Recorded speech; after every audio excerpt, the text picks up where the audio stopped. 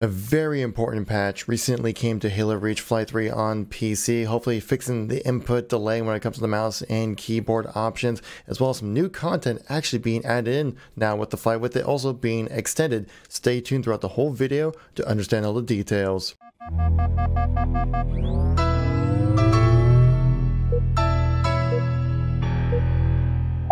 How's it going, everybody? It's Kevin here once again, give you another news update when it comes to Halo. If you like these news informational videos, please make sure to tap that like button, as it lets me know you want to see some more content like this.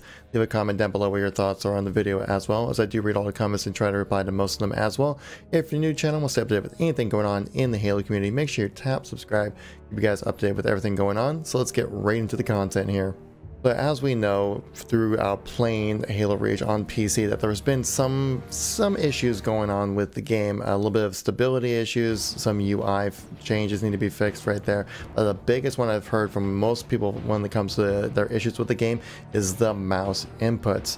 And hopefully with this fix right here, 343 actually got a chance to go in and maybe fix the issue that might have been causing this problem to begin with. So over on the Halo support page, where they go in and talk about these kind of updates when it comes to these flights and stuff like that, they actually go into all the details of everything that went into this patch. I'm going to give you guys all the details that you need to know before jumping into playing Flight 3 on PC. Now, the top of this list, they put in mouse and keyboard input and control changes. As they mentioned, that the variable frame rate is an option that has been actually removed in this current build, just because they've noticed that with the higher frame rates, it causes more input delay, and it just doesn't really work out too well, obviously, when you're trying to play a shooter such as Halo. They said for the best experience, turn off VSync and play in full screen mode, not borderless full screen, like actual full screen mode. They play the most optimized version.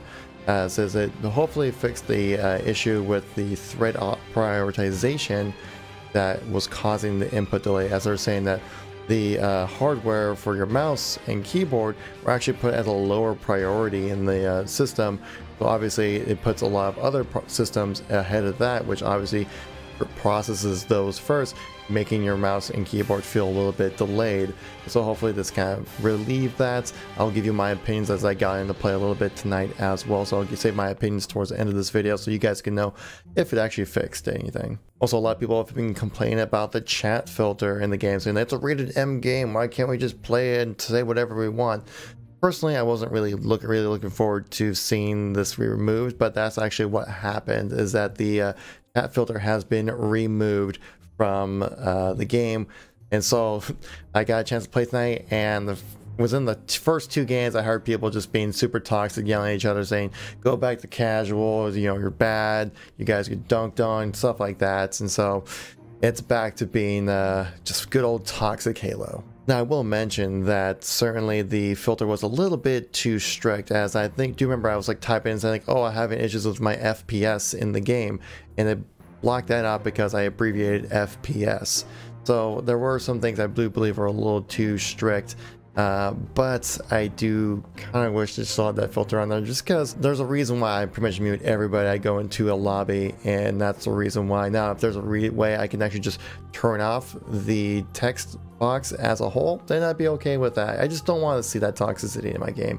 It's annoying, and it just doesn't really help out anybody. Some stability fixes, some controller sensitivity fixes as well, some resolution changes, and some art and UI fixes as well to kind of help clear up things a little bit better there. So if you guys want to get into all the nitty-gritty details, knowing everything, you can check out the links in the description down below, which will give you guys all the little details. I'm giving you everything that you need to know in this video right here.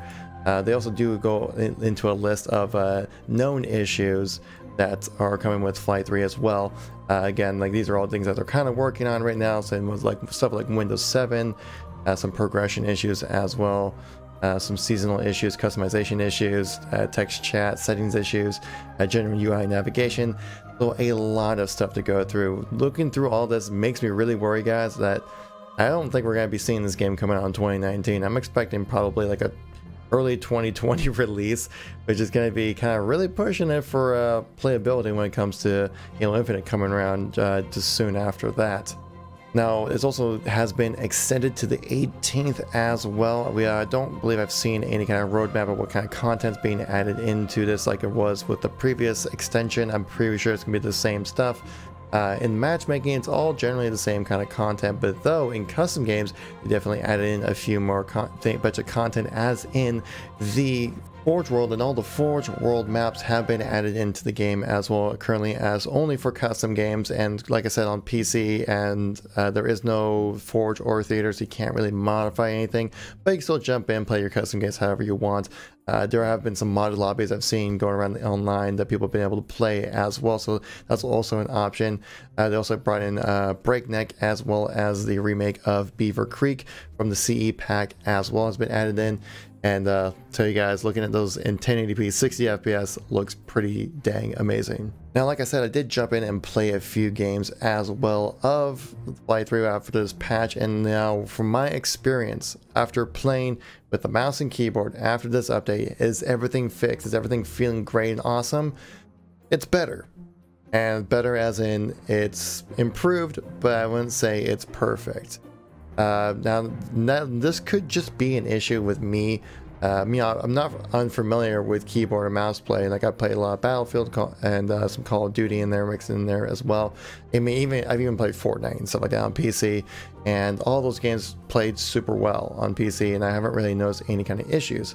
Though when it comes to playing Halo Master Chief Collection, for Halo Reach, it does seem still a bit off. I'm not quite sure exactly how to put it, but I was trying to play and I was just getting dunked on, missing shots that I usually don't miss when I'm playing on a controller, and it just gets a little frustrating. Now again, this is only, I played about 4 or 5 matches, so now this could just be an issue of me just not being super familiar with how Halo plays on mouse and keyboard, though I do still feel like I'm better on controller compared to the mouse and keyboard.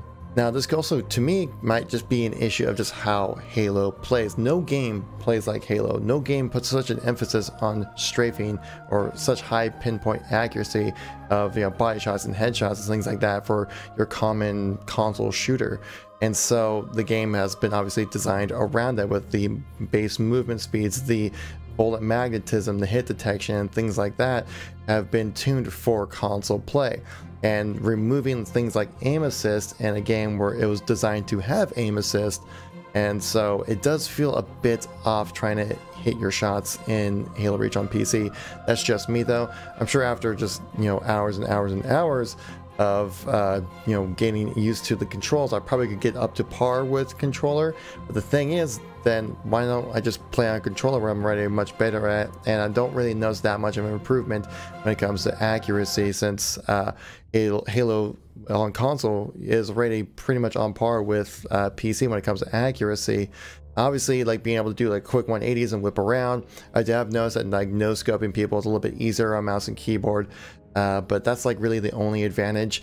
Your main thing is you want to have your consistent shots, and I feel like I'm going to have more consistent shots on controller than on mouse and keyboard. Again, that could just be me, but I feel like that might be a part of how Halo Reach plays, because it was designed for console in mind.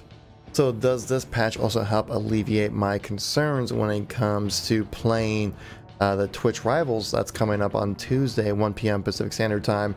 There's like, I've fixed a lot of issues. I probably did fix quite a bit when it comes to stability and be able to move in and out of menus. You know, that's probably the biggest issue. I think pretty much everyone who's gonna be playing Reach on PC is gonna be using a controller during Twitch Rivals anyways, and so I don't really worry about that too much.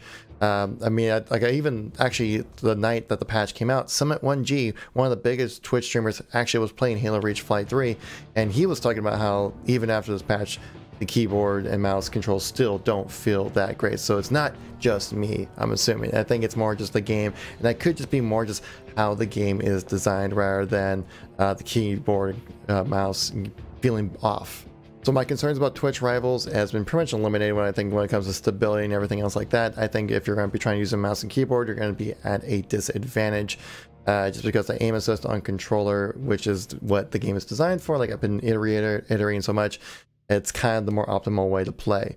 Though playing mouse and keyboard when it comes to using your vehicles in Halo is way better. Oh my god, the extra mobility you get by playing with the mouse keyboard on your vehicles is a night and day difference. It makes the Wraith just like a sluggish, crappy tank to just like a pinpoint accuracy death machine. So that's everything to know about when it comes to Flight 3 patch, and it's still not the best when it comes to mouse and keyboard, but I think I might be sticking with the controller, guys. Let me know in the comment section what you guys have been playing, if you had a chance to mess around with some of your settings, see if you find something that might actually really work with you guys. I've been messing around with my settings a bunch, and just can't find the sweet spot when it comes to using the mouse on Halo Reach on PC. If you guys are new to this channel and want to stay updated with everything going on in Halo, make sure you tap that subscribe, guys. Keep you updated with everything going on with the channel and in the community. If you missed any content from me recently, check out the videos on the screen right now. I'll catch you all in the next video. Peace out.